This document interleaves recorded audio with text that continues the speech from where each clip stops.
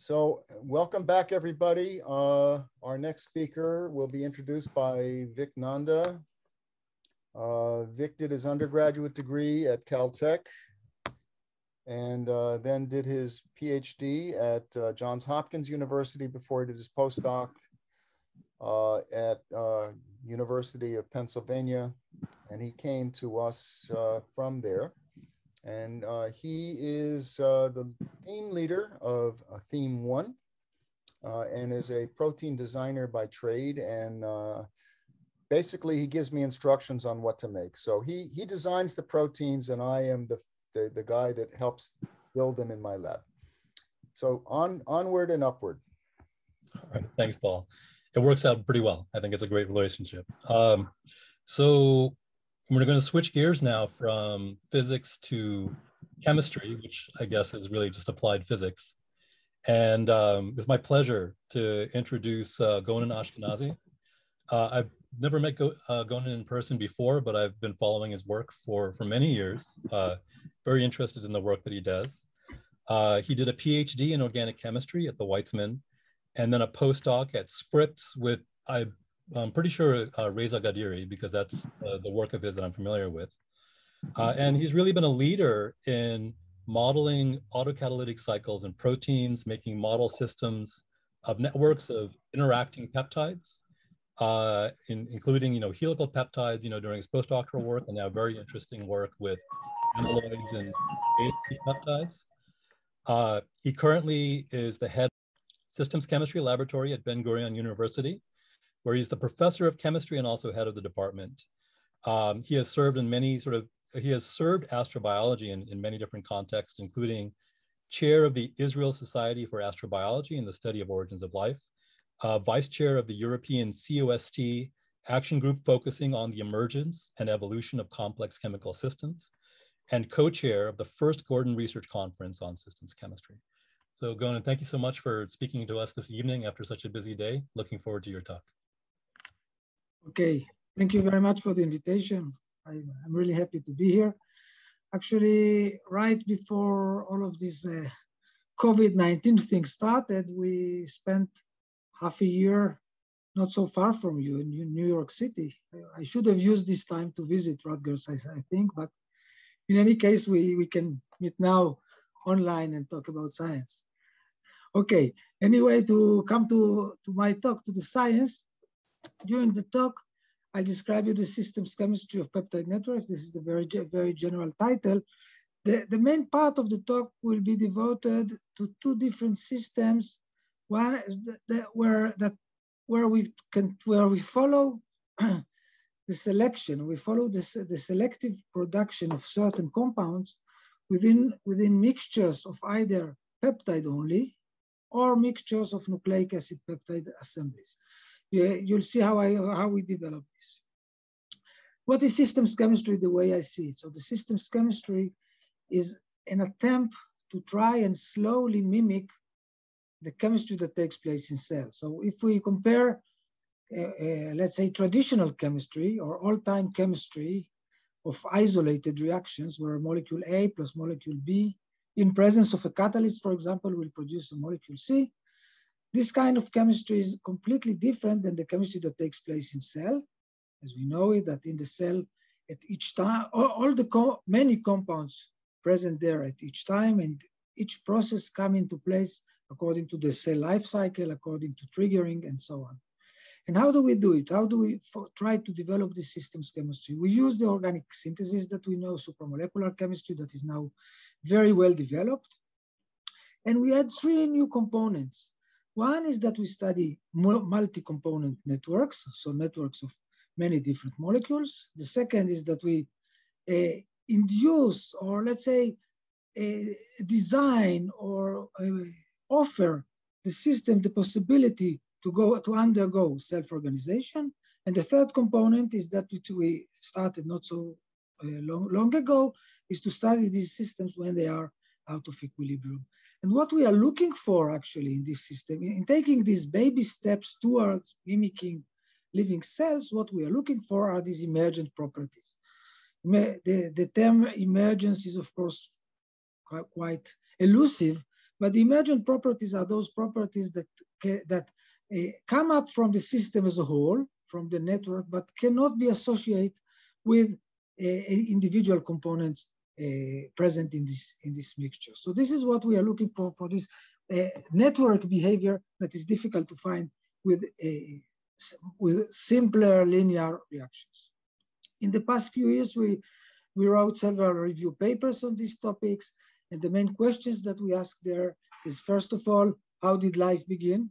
I can assure you that you will not have an answer by the end of my talk about how life began. And the second question, which is more feasible, still very, very challenging, can we synthesize life?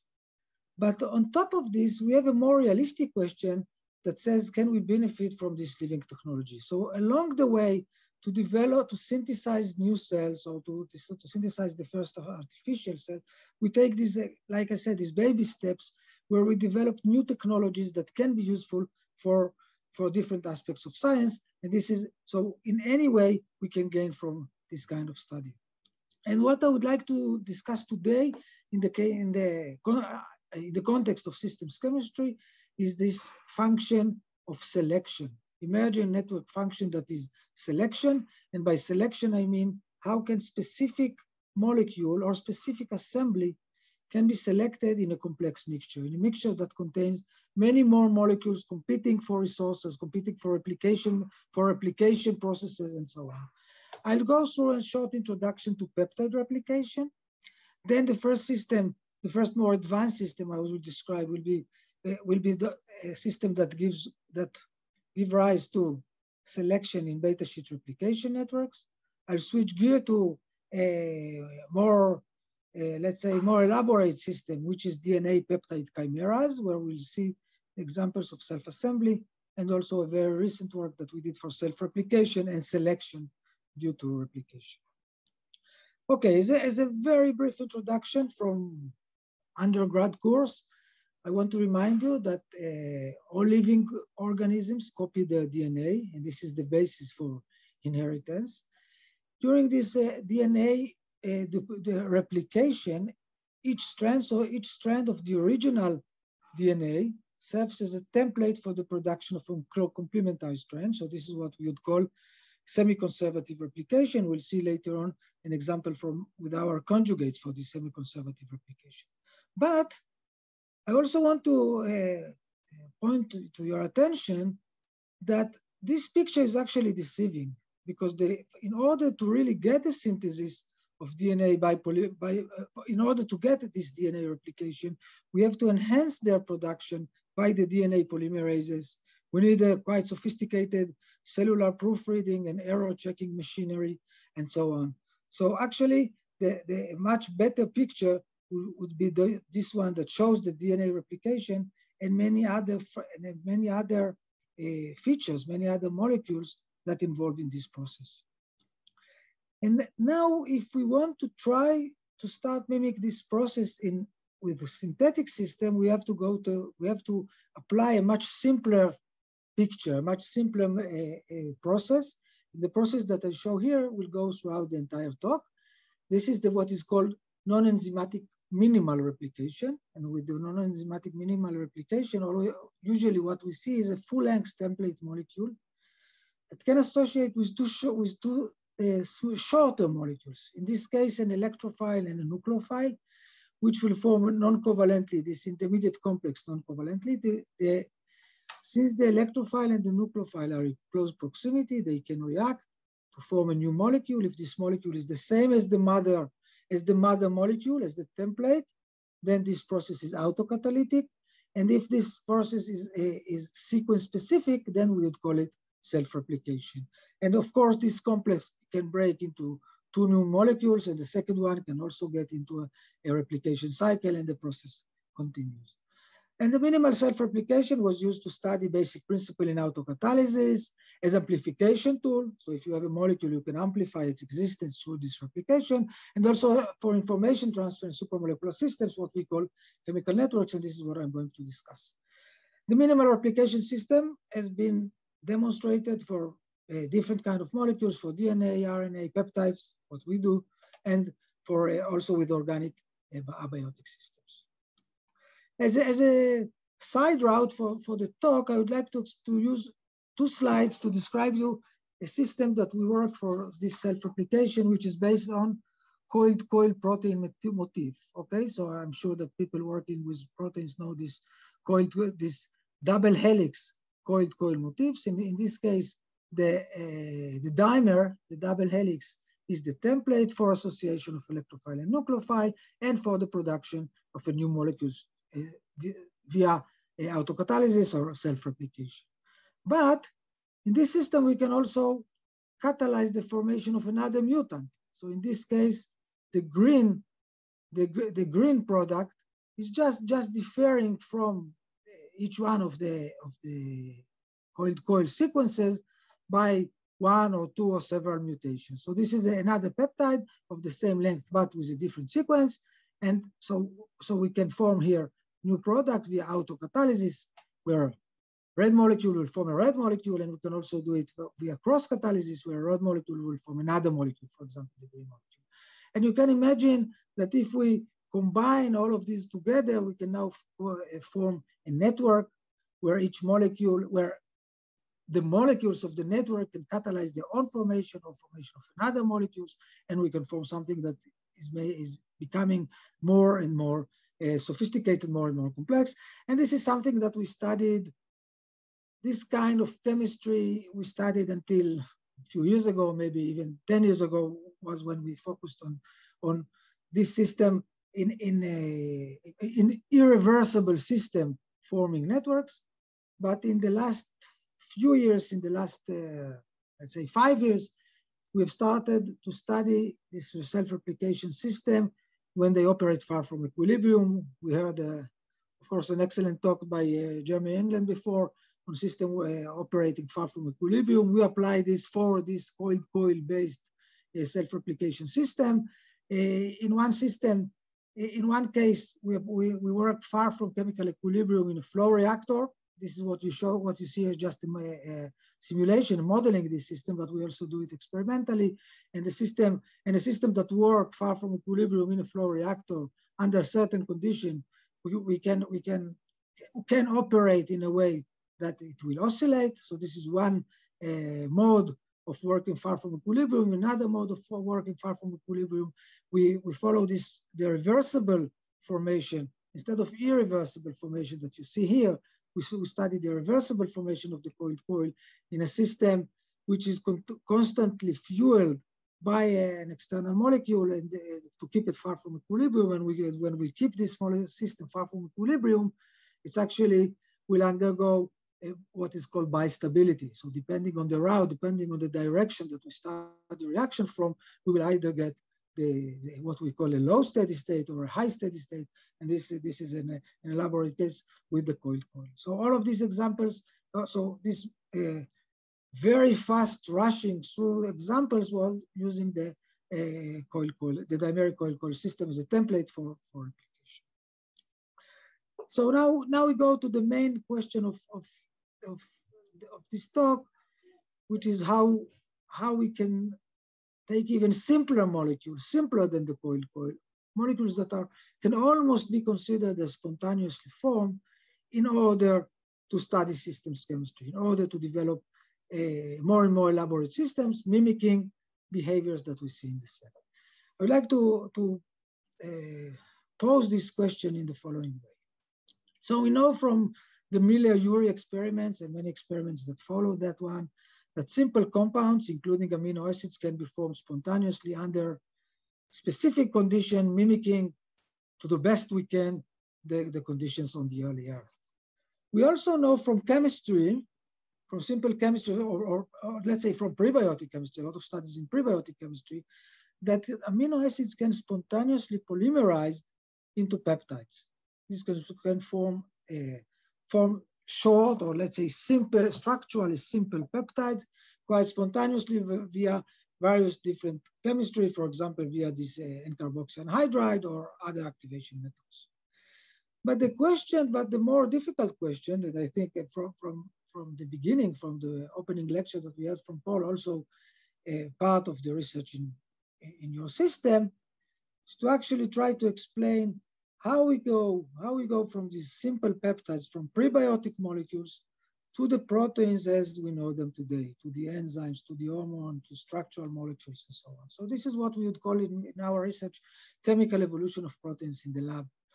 And actually, what you'll see during this talk is that we prepare a peptide, we prepare mother peptide, very simple in sequence, not too long, very simple in sequence, and start to modify. So we make very small modification to the sequence, but we get large difference in activity, in properties, in function. So we take just one template molecule and start to mutate this template according to what we need to do, and then we will get more and more complex functionality, including the replication, which I just started to talk with. So this is the family of molecules that we use. The family of molecules that we use are based on this peptide. This peptide has one hydrophilic phase with all the glutamic acid, one hydrophobic phase with all the phenylalanines. If we just dissolve this this peptide in water, let's say in buffered water, in pH 7, what we will get are these fibers. Okay, it will spontaneously self-assemble into these long fibers. From the simulation, you see that the fiber is is made from bilayer. In the middle, there is hydrophobic core consisting the phenylalanine amino acids, while the glutamic acid are facing outward into interacting with the surrounding water. And we can characterize these fibers, we did characterize these fibers in many different spectroscopy and microscopy tools. Now, if we take this same simple peptide and just replace one phenylalanine, can also be done by replacing one glutamic acid with an imidazole group from histidine, we will get now a catalyst. So this will be a catalyst only after it can form self-assembly. So only after it undergoes self-assembly. Only the fiber structure will be a good catalyst. If we take analogous molecule that cannot form fibers but has the histidine, it will not be a good catalyst. In this example here, we catalyze a very simple reaction, a model reaction, where we hydrolyze a thioester to get a thione molecule and a carboxylic acid. So this is what we call bond breaking, enhancing a bond breaking reaction. We can also enhance a bond making reaction, the aldol condensation. I'm sure everybody studied the aldol condensation in their organic chemistry classes in undergrad. So this classic aldol condensation can also be enhanced by a similar peptide, where now the terminal, A-terminal proline residue serves to produce the enamine during this reaction and to enhance this aldol condensation reaction. So we can get bond breaking and bond making by the same simple peptide that's self-assembled into fibers. Maybe beyond the topic of this talk is that we can also replace the phenylalanines by larger aromatic, or maybe not beyond the scope of this talk, since many people here study electron transfer, so maybe it would be interesting. So we can also replace the phenylalanine by larger aromatic, and here is the naphthalene diimide, the NDI, and this will arrange itself into fibers with long aromatic stacks and can enhance long-range charge transport. We did it by, we characterized this by spectroscopy, but also by actual conductivity measurements. So these are all functions that can be formed by these fiber-forming peptides. Another function is, of course, number 4 is the self-replication. And how do we get self-replication? So again, we take the same peptide as before, just make small modification in the middle to accommodate a ligation site, to accommodate a native chemical ligation site. So we replaced, in this case, we have other cases also, but in this case, we replaced the middle part for an alanine on one side and a cysteine on the other side. This way, we can prepare the respective electrophilic group. Okay, a thioester is an electrophile, and a nucleophilic group with a cysteine at the N-terminus, which can react to form the mother product, to form peptide number 1. So how this process takes place? Peptide number 1 can self-assemble into fibers, like we saw before. And now at the edges of this fiber or point of imperfections, it can associate with the electrophile and nucleophile, enhance their ligation, and form a new monomer. Why is this important? Why is this interesting? Why is this additionally important in the context of the origin of life or prebiotic chemistry? So the replication was achieved using short peptides possessing only alternating aromatic and charged amino acids, so also almost the minimal alphabet we can imagine for this process. Also, the replication of peptide monomers leads to fiber reproduction. So what you don't see here is that after the fiber grow during replication, the fiber is also growing. Once the fiber reaches a certain size, it will break into two pieces. And now from two catalytic sites, we get, so from one fiber, we get two fibers, and from two catalytic sites, we get four catalytic sites. So this is somewhat related to structure reproduction in biology. And the replication mechanism is similar to that of prion protein propagation, but this is beyond the scope of what I want to tell you now.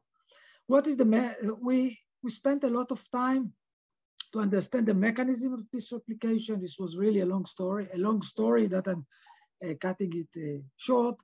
And what we did is the self-replication. What we found here is that the full-length peptide can self-assemble into beta plate, into fibers, and finally into nanotubes. And that only this transient feature, the transient species, the beta plate, and preferably the fibers can serve as the catalyst. So the monomers are not good catalysts because they are too flexible.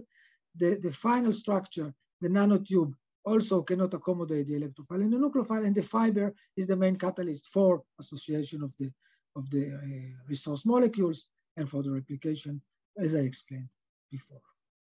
All right. Now, the question that we asked is, can we use this peptide replication as a positive feedback selection mechanism? I would like to explain you the problem that we faced, or the challenge that we faced. So first of all, see it here. If we want to synthesize a peptide in the lab, if we synthesize a peptide in the lab, we would use selective coupling reactions and incorporate protecting group into the reactive side chains. Alternatively, if you want to synthesize, when DNA is synthesized, when DNA is polymerized in biology, like I showed at the beginning, this process is controlled by sophisticated post-replication error correction mechanism. But both the synthetic and the biological strategies were not applicable to polymer synthesis on early Earth. So now we ask a question, can we assume that the replication of a peptide as a positive feedback that will allow its selectivity? I would like to dwell even longer on this question, okay, especially for all of those that don't work with peptide synthesis all the time. If we follow a spontaneous oligomerization, prebiotic synthesis of amino acids, of peptides from amino acids, what we may get, or unfortunately what we get, is first of all, epimerization. Some amino acids can be epimerized at the alpha carbon, especially after activation, they can be epimerized much faster. And also other amino acids with reactive side chains can react to form non-canonical backbone connectivity. So all of these are, of course, side reactions that we want to avoid. And the question that we ask is, can we avoid them, or can we at least get a pathway where, due to replication, one peptide will be selected over the others? And the system that we use for this is shown here. So you see here, similar to the peptide we used before. Now, in this case, the electrophile has a glutamic acid next to the thioester. Okay, so this is another carboxylic acid.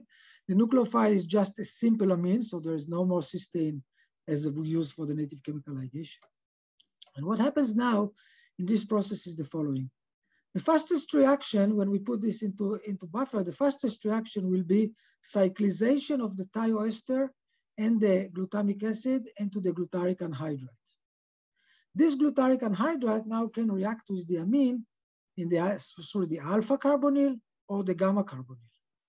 okay? And it can also epimerize, this glutaric anhydride can epimerize at the alpha position.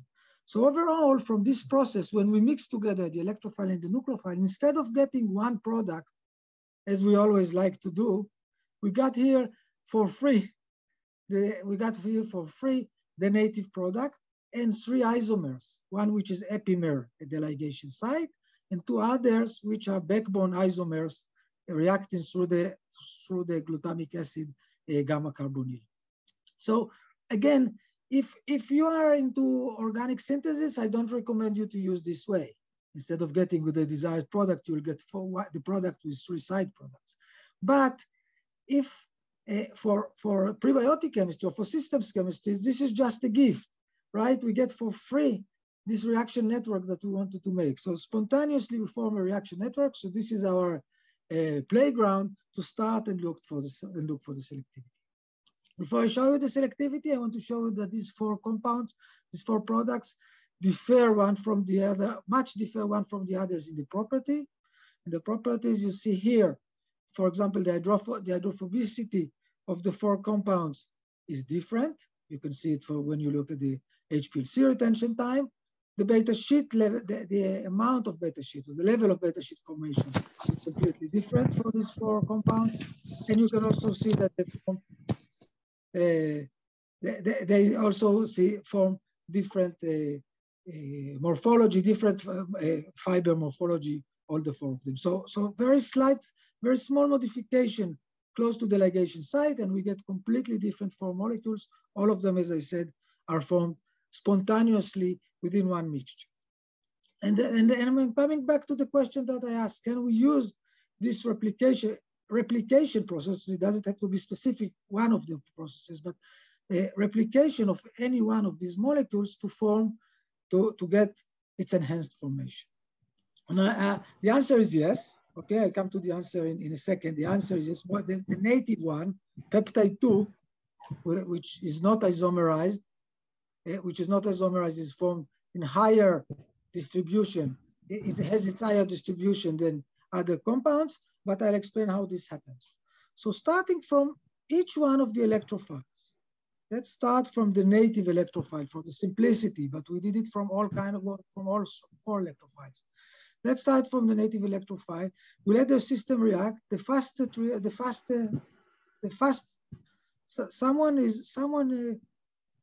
think that someone is not on mute and I hear a background.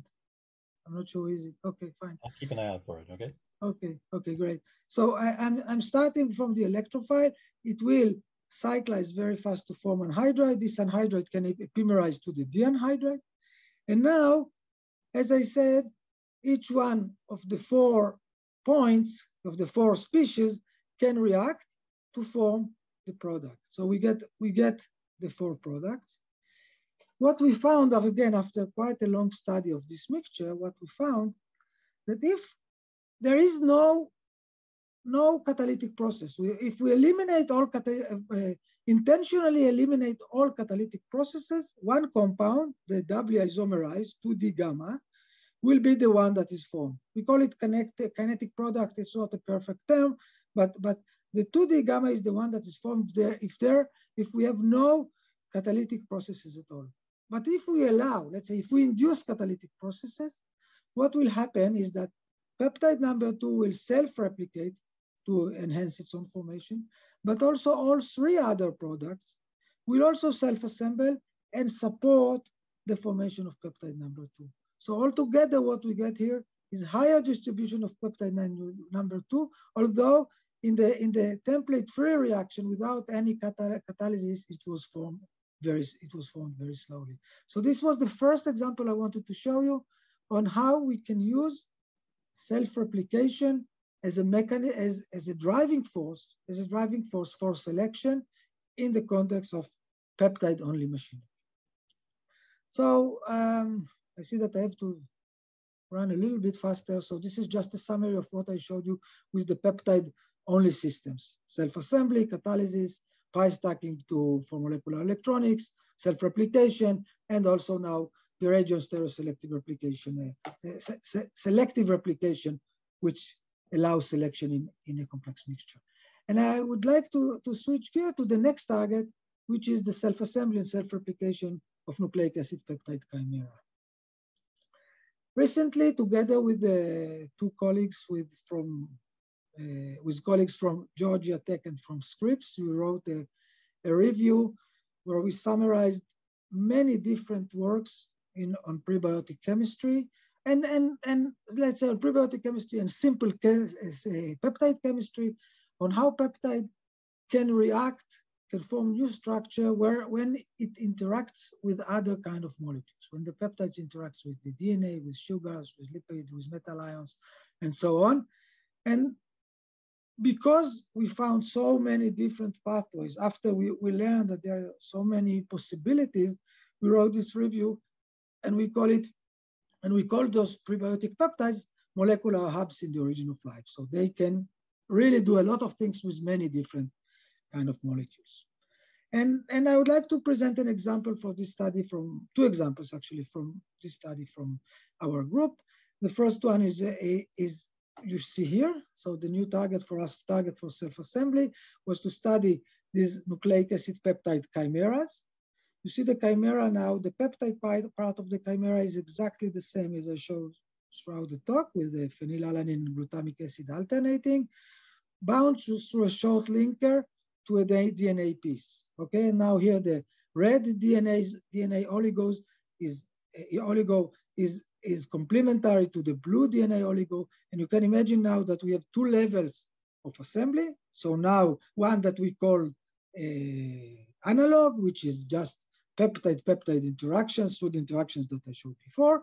And on top of this, we have also the digital interaction between DNA strand or the sequence-specific DNA interaction, and both of them will affect the self-assembly behavior that we see for these structures. And we studied this system in some way that we called it to study some kind of a, let's say, imaginary chemical evolution trajectory. And what was this trajectory? So we studied this system when we started from peptide-only mixtures. Okay, so this is only the peptide part of the conjugate. We let it self-assemble. Of course, it forms fibers, as we saw before. And we started to mix into this system, first of all, single-strand conjugates, so one of the conjugates alone, and then increasing amount of the double-strand conjugates, so of both conjugates. And what did we see? First, we saw that with single-strand conjugate or low concentrations of the double-strand conjugates, we still get fibers, but they are separated due to repulsion between the negatively charged part of the DNA. So we get isolated fibers. If we seed in higher concentration of the double-strand conjugates, we start to see polymorphic situation where we have fibers in the presence of also of spherical species, sometimes attached one to the other, as you see here, organized in all kind of different ways. And if we take only the double-strand conjugates, we get these nice spheres, these multilamellar spheres, where it, according to our according to the characterization that we did, that the best characterization we could do, we show that this system is multilamellar, where are layers of peptides, DNA, and so on. It's of course not very easy to demonstrate this, but you can see here, for example, with the TEM measurement, that we see this onion-like arrangement. So this was a very nice demonstration that we can form new structures with these conjugates.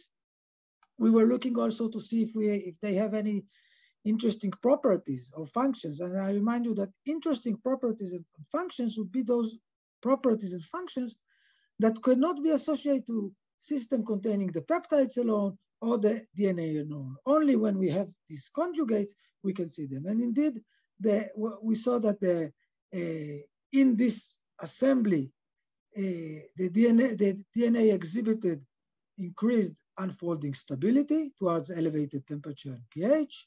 And also we demonstrated some basic function where this kind of assembly can bind efficiently and reversibly small molecule like the the thioflavin T that we know that binds to the peptide, and also the doxorubicin that usually would intercalate with the DNA. So here we see that this is the conjugate actually has double functionality.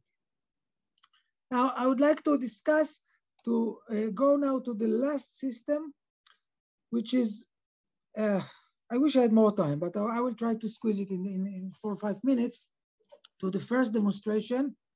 I would say first demonstration ever of self-replication nucleic acid peptide hybrids. Okay, so we have in here again a conjugate.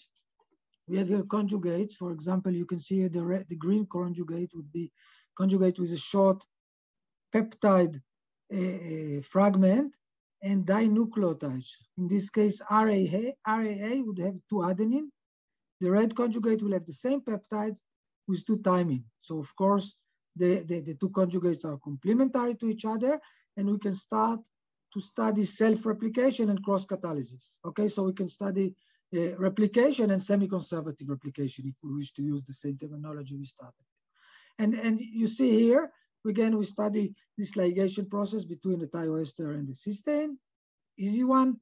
And what we found in both cases, for the green and for the red, we found that always so this is background, BG is background, weak autocatalysis and somewhat stronger cross-catalysis. Again, for the other case, so as could be expected due to the 2 assembly levels, autocatalysis is weak, cross-catalysis by the other conjugate is faster, is better, is more efficient in enhancing this reaction. But then we went to a more complicated experiment. And in this experiment, we mixed together the 2 electrophiles and the nucleophiles and studied what happened. And now we found something surprising. In both cases, even when we seeded in RTT, I remind you, supposed to enhance semi-conservatively the RAA, even if we seeded in RTT or RAA, in both cases, RAA was enhanced. Okay, so you see here the distribution in the mixtures. Even if we seeded RTT, where we get the RAA, which is the expected product, the expected faster forming product, or if we seeded in RAA, we also get the RAA is the better product. And this was really puzzling because at least naively, we thought that this system will react symmetrically. Conjugate 1 will enhance number 2, conjugate 2 will enhance number 1, and the system will proceed this way. But this is definitely not what we see here. And we started a study to understand what's going on. First of all, we did some structural studies for this. And again, unlike what we would think naively, they form completely different structures. RAA alone will form fibers. RTT alone will form these small spheres, same size as the spheres we saw before, so below 100 nanometer in diameter.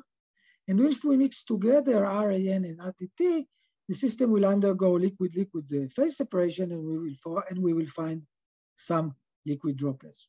So already here we see why our system is not symmetric.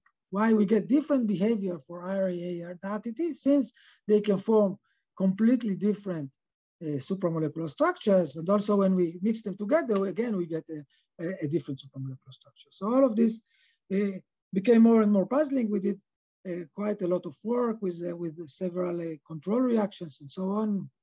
You are invited to read it in the paper. The summary of all of these studies is shown here. So what we see here is that RTT is the red one. The red one can be formed by RAA fibers. Okay, so this is formation of RTT. RAA can also be formed by the spheres from RTT. Okay, so these are RTT spheres forming RAA. But on top of this, in addition to that, there is another cycle which we call the parasitic pathway that can enhance autocatalysis of RAA by RAA fibers. Okay, so this picture shows you clearly why the kinetics that was not symmetric, was not the same for seeding with the two different templates, because RAA, in addition to being formed via the cross-catalytic pathway, which was expected, can also be formed autocatalytically and be enhanced in both ways. And the last thing I would like to show is that we can also here work far from equilibrium, meaning that we can work here in a flow reactor where we constantly feed in the electrophile molecules, okay, EAA, and we constantly feed in all the resources, molecules and templates and buffer and so on, let them react in a small reaction chamber and collect waste, keep collecting the mixture over time in another system and then characterize it. What happens now is that actually we keep the system all the time here at the beginning of the reaction. We're selective, we're far from equilibrium, where the selectivity will be enhanced to its maximum. And indeed, under these conditions, under these conditions, we can see that the formation of RAA versus RTT is even the selection formation is even better enhanced, and we get higher than 1 order of magnitude formation of RAA over RTT in this mixture. Okay, so I really squeezed in a lot of material. I didn't know that I'll have to rush so fast, but I showed you 2 different examples of how we induce and characterize selection in complex mixtures. One was a way to form native peptide sequences in prebiotic replication networks comprised of peptide-only materials. And the other one is to show primitive selections using nucleopeptide replication networks using one nucleopeptide specific chimera. I would like to finish here and to thank my students that, of course, they do all the work, students and postdocs for this work. The main contributor were Dr. Jayant Ananda, that is currently an assistant professor back in India, Dr. Anil Kumar, and Chava Sadikhov. I want to thank these organizations for funding, and I want to thank you for your attention, and we'll be happy to take questions. All right, thank you so much. I think we have time for maybe one question. So this is from Ariel, and he's asking about the stereo and regioselectivity experiments that you did with the beta sheet forming peptoids. And he says, does the choice of amino acid alphabet have an effect on stereoselectivity? And would some other alphabets force a different conformation? Would some impede these conformations? So to what extent does molecular recognition control this process? Okay, yes. So this was part of the research. I didn't show it in details. So actually, you can see, for example, here that let's say the native peptide, the one that was at the end evolved, is this one that we call T alpha L, with the L configuration and connectivity through the alpha carbon. And you can see that this one forms the best, or the more well-ordered fiber structures. The same one will also get higher beta sheet propensity. So it is, the molecular recognition was very important here. Yes, definitely molecular recognition was very important here.